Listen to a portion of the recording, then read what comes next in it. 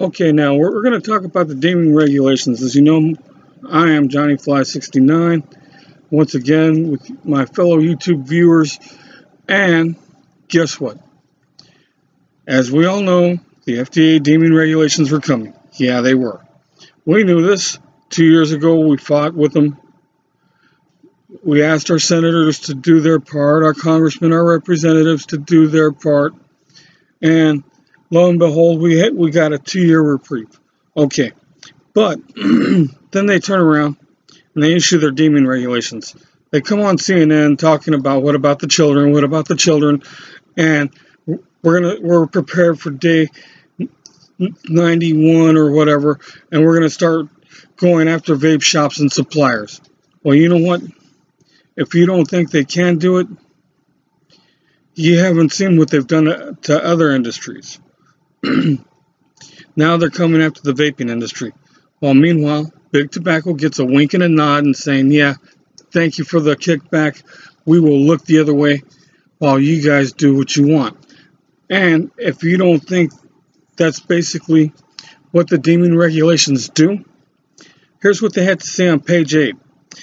They have not said what is a component or part, and they're not going to designate what is a component or part of an e-cigarette, ENDS device, or whatever, electronic, a new electronic distribution system, ENDS, in other words.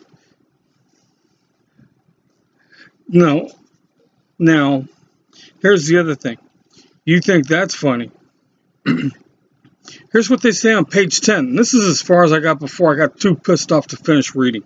It says here on page 10, finally, newly deeming tobacco products may be subject to future regulations.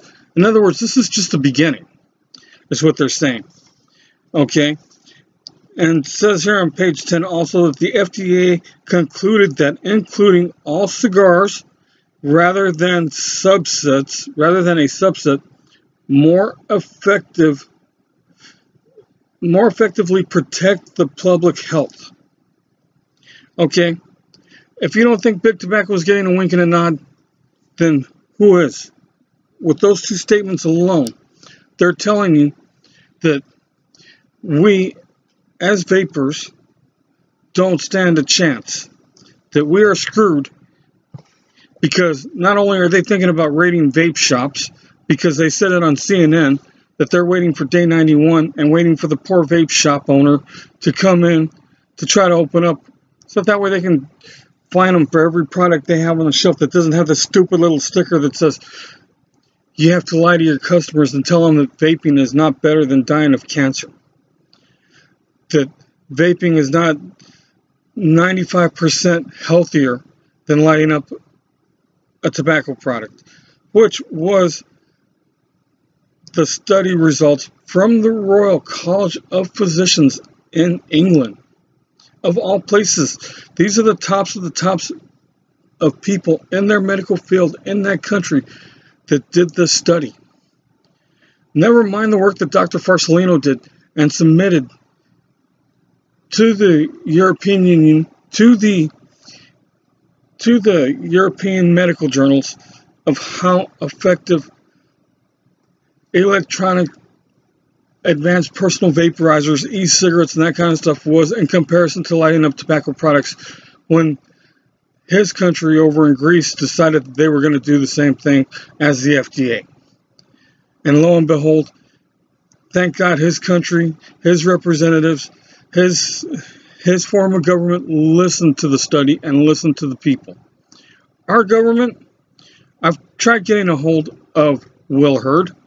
I tried posting on his Facebook page, but all of a sudden I'm banned. I can't post anything on his timeline, on his Facebook page, to ask him how he feels about HR 2058. I think that's the number. Let me look again. Just to make sure, because you know what? HR 2058, although the Congress people are telling you it's dead, because they don't want to do anything. They want to sit on their hands and take the kickback money from the tobacco products, I guess. I don't know. But, I mean, not from the tobacco products, but from Big Tobacco. All right? Because now, guess what? Guess what? 18650s. If you don't own a flashlight that takes 18650s, guess what? This is a tobacco product. The plastic case that holds the batteries, because it's going to go in an advanced personal vaporizer, is considered a tobacco product. And guess what? The LED screen that's on the product, the buttons, the case housing, the update port, and on some of them the charge port, are all considered tobacco products. And guess what? Each one of them needs their own approval from the FDA, including the programming that lets this thing fire at up to 200 watts and do temp control effectively well. Guess what? You buy stainless steel wire, you better have a device that uses stainless steel wire other than an atomizer or an RTA. You buy RTAs because you're thinking that, yeah, I'll just build my own. Guess what? The peak insulators are now tobacco products because they go in them. They're part of the product because the FDA wants to screw us. They want to turn around, bend us over, and say, you know what? Here's what you get with no frickin' Vaseline. And you think I'm being rude? Oh no, my friend. Don't get me wrong. We, the American public, should have a right to stand up for our rights and stand up for what we think is proper for us. The problem is our government feels that they think they should have their thumb on top of our head, keeping us down. And that goes for the new form of government that's coming in too. All the new electees, or electorates as they call them, because they haven't been elected yet. This is your senators, this is your representatives, these are your congressmen and women, these are your presidential candidates. And you know what? Here's the bottom line. If you don't stand up for what you believe in, and you don't try to get in a hold of your senators, your representatives, guess what? You're bending over and grabbing your ankles and say, you know what? Thank you very much. May I have another? And one more time, because guess what? I have to buy cotton now. Cotton is now a tobacco product because it goes in your dripping atomizer. Unless you have a cut, unless you have a wound, unless you're ill, and you require diabetic treatment where you got to test your blood sugar and poke your finger every single day and use a cotton ball for that, guess what? That is a tobacco product now. Yes, that's how serious they're taking this. That's what they're pushing toward. That anytime you turn around, Big Tobacco is going to be saying, oh, well, we paid our kickbacks already. Can we buy your company because you can't afford to make your product anymore because the $1 million upfront cost to see if your product is worthy to be out there with ours, and we already paid the kickback? Guess what?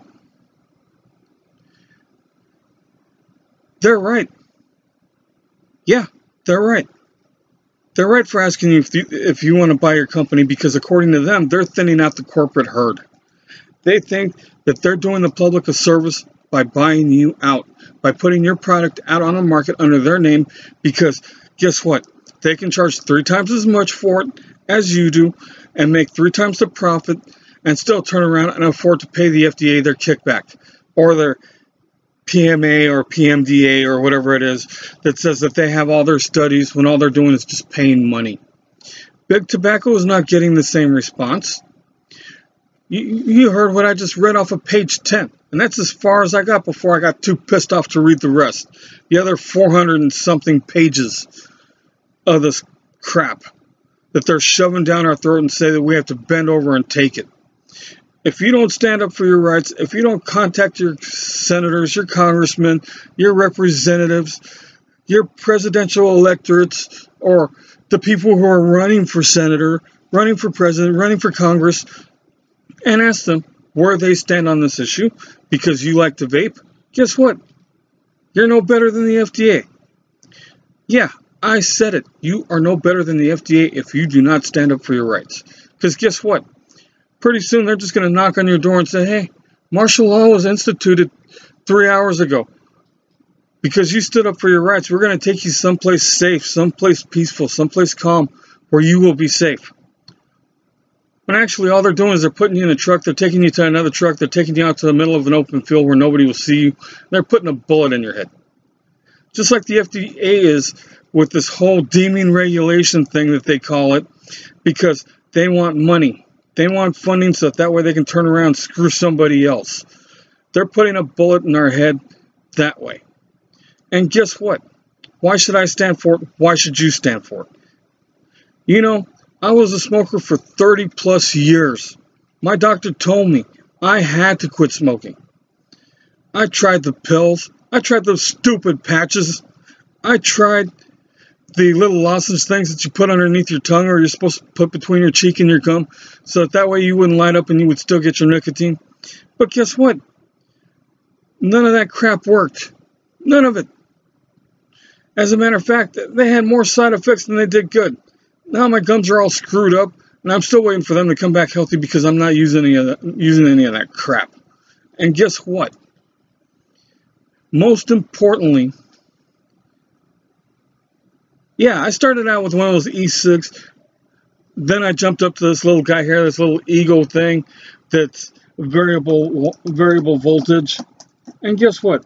Then I moved up to a device that was variable voltage, variable wattage, and that did me good for a while. And then again, from there, yeah, don't get me wrong, I do have my singular tube mech mods, and yes, I do check them for ventilation so they don't become a pipe bomb, okay, for those of you that may be concerned and not know what you're talking about. And I also got this little regulated device right here, which has plenty of battery venting right here in the little K logo. Alright, now, that being said, yeah, they're all tobacco products because of the FDA and because of our government. So what else are they going to tax and what else are they going to regulate now? Since they're already regulating flavorings that go in foods and stuff because we vapors enjoy flavors. What now? They're going to try to regulate toothpaste as a tobacco product because it has propylene glycol in it? What? Are they going to try to regulate cakes and demand that you have a prescription to bake a cake or ice a cake because some of the icings take vegetable glycerin as one of their products? Not to mention the gel icings that use vegetable glycerins in them. What? Are those now going to be regulated to where you have to have permission to bake a cake from the government so that way you can ice your cake so that way they can send somebody over to your house and watch you to make sure you don't put it in e-liquid? What's next? Seriously. The FDA is already talking about how they're gonna enforce this on the state and local and federal level, and they're gonna be raiding shops and this and that on CNN. Guess what? What's stopping them from knocking on your front door and saying, hey, we noticed you were driving down the street with an e-cigarette in your hand or an advanced personal vaporizer. We're here to seize your stuff. We're here to seize what you paid for with your hard-earned money. And you're going to sit there, grab your ankles and say, please, one more time. I enjoyed it the first time when you passed the deeming regulations and you forced that on us. Now you're going to force more on us. Please give it to me some more. This is why you have to stand up for your rights. This is why. Not because of me, the guy who was forced to quit after 30 plus years of smoking. No, not because of my aunt that quit after 50 plus years of smoking, and now she doesn't even vape, I don't think. You know, God rest my other aunt's soul that died of cancer. I'm not going to tell you the type. I'm not going to tell you who she is. Those of you that know me by my birth name know who she is. Not to mention my dad that died of cancer, and his brothers, and the individual types they had. But then again, the FDA is all okay with us getting cancer. They're all okay with us dying. But they're not okay with us trying to practice tobacco harm reduction. Because we're not saying these are 100% safe. We're just saying that moms and dads don't buy them and give them to your 14-year-olds. Don't give them to your 12-year-olds and tell them, here, take them to school, share them with your friends. Don't do that. That's stupidity. And for those that pop up on the news, oh, my kid died from drinking e-liquid. My kid died from drinking e-liquid. Well, stupid, you shouldn't have left your e-liquid bottle on the fucking table for them to get their hands on. And turn around and say, here, have a sip. One more round, you stupid clown. Pretty soon you're assed out. It's stupidity like that that is fucking us. And when you make your own devices, your own mech mods, because you don't want to spend the $20 and order them from somebody who has them cheap, you don't want to go on eBay and buy one that's affordable, drill some holes in the fucking thing for ventilation. And don't stick them in your pocket unlocked, like the dumbass in the liquor store. Oh, I had it in my pocket with another battery and some keys. And more importantly, they can show all the little blue e-cigs and all the cigarettes they want on CNN saying that these products are dangerous, these products are dangerous. Big Tobacco makes those products. But then again, when you look at the actual firefighter report, the actual incident report, what does it show? It says that there was a long tubular device about the length of a cigar. Long tubular device about the length of a cigar. And 2 batteries that were on the floor, that were on the ground with the guy's pants. This is where the news media is full of crap. And if you don't think you should be calling your news media or contacting them and asking them, why are they shaming us because we want to live? You feel the need to look the other way and grab your ankles and say, thank you, FDA, very much. My family deserves not to have their bills paid because I can't work. Well, you know what? By doing that, you deserve what you get. If you don't stand up for your rights and you don't stand up for what you believe in, and I know this is getting awfully long hearing me rant about the FDA, but guess what? Somebody has to do it. My fellow reviewers are very kind, very polite and everything. I try to be too. The only time you ever see my face is when I'm pissed off or when something goes wrong in a review. You know this because you know my channel. It's the only time you've ever seen my face on this channel is when something is to the point of where you need to see my face and you need to see who I am to understand that what I say is what I believe in wholeheartedly. Just like I believe in God, just like I believe in Jesus. I'm not saying that that has to be your religion or preference of choice, but guess what? If you don't stand up for your rights, why would you have a right to stand up for your religion? Why can't they take that away from you too? Because pretty soon, guess what? Knowing the FDA, that'll probably be a tobacco product too. If you have a pastor that's nice enough to have a church and says, yes, please come over, hold your vape group meeting over here, your little vape club meeting, I don't mind because it's not smoking. Guess what? It just became a tobacco product because that's where you enjoy it. And not only can they go after your church, but they can go after the building and they can go after everything else too because that's what they're boiling it down to. Pretty soon we're going to be hiding in our own closets trying to vape and trying to save our own lives. That's my 5 cents on it. And when I do read the rest of this bullshit that they put out on paper saying that we deserve to die of cancer, thank you, FDA, very much. No, I'm not going to grab my ankles and say, give it to me in the ass with no Vaseline. I refuse to. So, for those of you that want to know more, post a comment on this video. And believe you me, I will read more of that stupid ass FDA and C, and as they call themselves now, because they also regulate cosmetics now too. So ladies, just think, you put on lipstick and you vape, guess what? Your lipstick might become a tobacco product too. Oh, your lipstick has vegetable glycerin. Yeah, it does. Guess what? You might have to have a prescription now to buy your lipstick because of the FDA.